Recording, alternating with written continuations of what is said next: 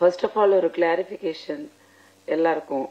நான் வந்து ஸ்ரீமதி இல்ல, நான் வந்து இப்போ செல்வி. So please address me that way with kind humble request. So Murali வந்து எனக்கு இந்த கேரக்டர் சொன்னப்போ எனக்கு ரொம்ப டைனமிக்கா தெரிஞ்சது.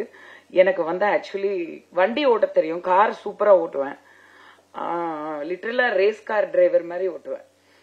ஆனா வந்து எனக்கு அப்போ 2 வீலர் ஓட்ட தெரியாது. ஒரு வாட்டி ட்ரை பண்ணிருக்கேன், வாழ்க்கையே வெறுத்து போய் வண்டியும் வாங்கிட்டேன். நியூசிலாந்துல ஒரு ஸ்கூட்டர் வாங்கினேன்.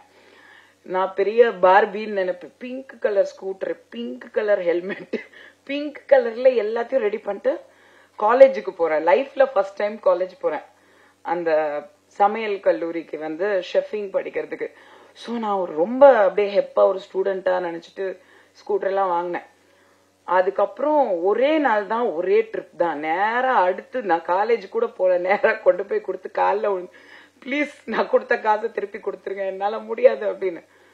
அவ்வளோ பயம். இந்த 2 வீலர் ஓட்டுறவங்களுக்கு எல்லாருக்குமே ஒரு பெரிய சல்யூட். It's not easy. ஏன்னா அந்த போகும்போது திடீர்னு அது நியூசிலாந்துல பாத்தீங்கன்னா எதிர்பாராம காத்து, எதிர்பாராம மழை, ஒரே நாள்ல ஒரு எல்லா வெதர் கண்டிஷனும் பாத்துடலாம். திடீர்னு மழை வருது, வைப்பர் இல்லையேன்னு யோசிக்கிறேன். ஹெல்மெட்டை போட்டுட்டு ரொம்ப கஷ்டம். ரியலி அதுக்கு வந்து ஒரு பெரிய பாராட்டுகள் தான்.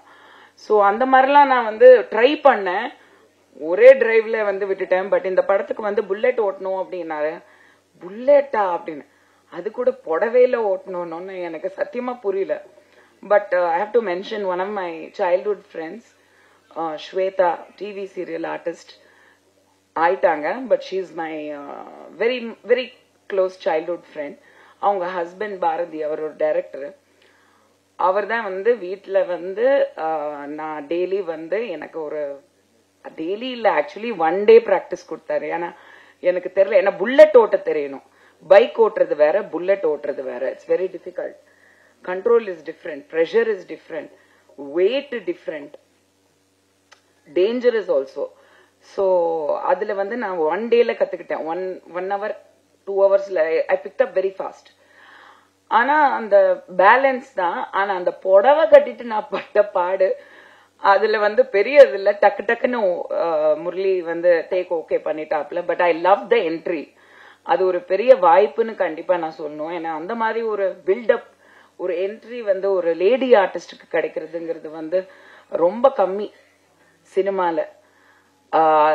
லேடி ஓரியன்ட் படம்னு சொல்லுவாங்க, ஆனா அந்த கதாபாத்திரத்துக்கு வந்து டைனமிக் அப்படிங்கிறது வந்து ரொம்ப ரொம்ப கம்மி தான்.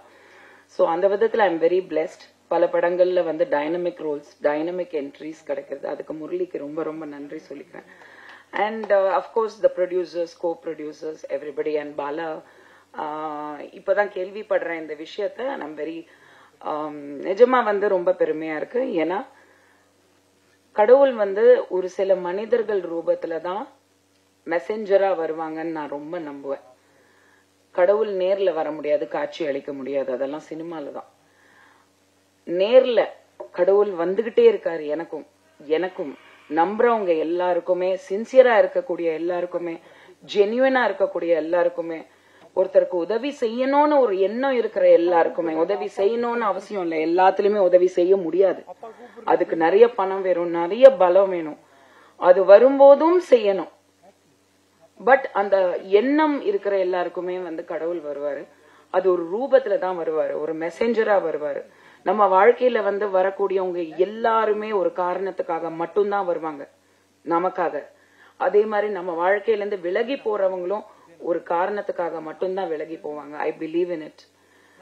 அந்த விதத்துல வந்து பாலா இந்த படத்திலையும் முரளியோட லைஃப்லயும் வந்ததுக்கு கண்டிப்பா ஒரு நல்ல காரணம் இருக்கணும்.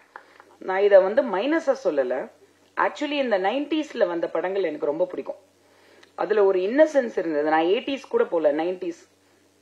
ஏன்னா நாங்க பார்த்து வளர்ந்த சினிமால வந்த டைம் 90s. அந்த படங்களுக்கு ஒரு அழகு இருந்தது, அந்த சாங்ஸுக்கு ஒரு அழகு இருந்தது. தேவா சாரோட மியூசிக் எல்லாம் வந்து மறக்கவே முடியாது அந்த டைம்ல எல்லாம். சோ அந்த ஒரு சில படங்கள்ல பார்த்த விஜய் அஜித்தோட படங்கள்ல எல்லாம் நாங்க பார்த்து ஹீரோயினா இருந்து அந்த ஏஜ்ல வளரும் போது பார்த்த பாடல்கள் மாதிரி இருந்தது. அந்த இன்னசென்ஸ் இருந்தது. ஏன்னா இந்த சப்ஜெக்டும் அந்த மாதிரிதான். இளைஞர்கள் வந்து ஒரு முக்கியத்துவம் கொடுத்து அவங்க வந்து சமூகத்துக்கு என்ன பண்றாங்க பண்ணணும் அப்படிங்கிற ஒரு சில மெசேஜ் எல்லாம் கொடுத்திருக்காங்க. I think it is like கண்டிப்பா எல்லாருமே யங்ஸ்டர்ஸ் இந்த படம் பார்க்கணும்.